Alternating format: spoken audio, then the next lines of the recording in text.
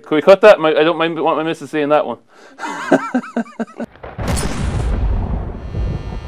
Hello and welcome to Shock Tactics, Mike Ross. How are you? I'm very good, Ferg. The aim of the game is to test your rugby knowledge and see how much you know about yourself. Okay. You ready to go? Yeah, let's go. Where did you first meet your wife, Kim? Met her inside in FX in Cork. True or false? The second time you met your wife, Kim, you borrowed money from Dennis Leamy to pay for the date. True. Correct. Where was the date? We went into, I met her in a bar called Rosie O'Grady's in Cork, which is now defunct, and we went to a place called Reds afterwards. Nightclub as well? Yeah. Jeez, Charlie Sheen stuff from you back in the day. I know, yeah. What is your daughter Chloe's birthday?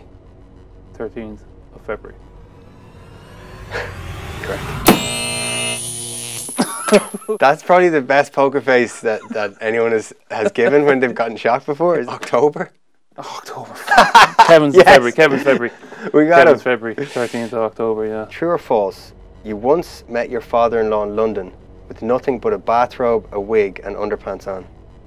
True. So it's an end of season. Harlequin's an end of season gig, and there's always a theme to it. So that year's theme was 80s wrestlers, and Nick Easter was handing out which wrestler you're going to be, and I got Yokozuna.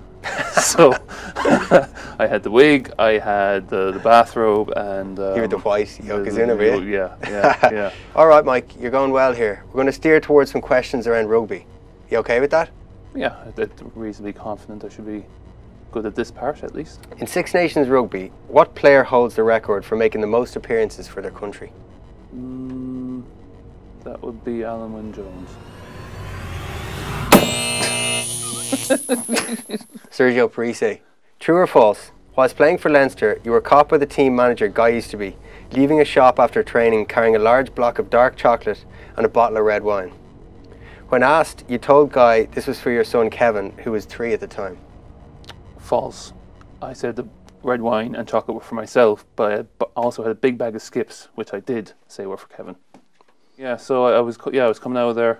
You're having a cheeky bottle of red wine on Tuesday night? I had a week off, a weekend off, right? And I thought I'd stop in there, I'd pick up a couple of things, and of course, Guy what are the chances? Walks in. Yeah, it's not as bad as the time I was getting on the bus after we would come back from Munster, and a tube of Pringles fell out of my pocket in front of Joe. Oh yeah. Who won the Women's World Cup in 2017? 2017 was England. Fine answer. New Zealand, wasn't Lads, it? is this thing on? Honestly. Zero reaction here. The answer there was New Zealand. Yeah. I thought it was England for some reason. I think they beat England in the final. Yeah. All right, Mike. You survived Shock Tactics. How are you feeling after that? Good, yeah. But I need to brush up on some of my own knowledge. My hands are nicely flexed.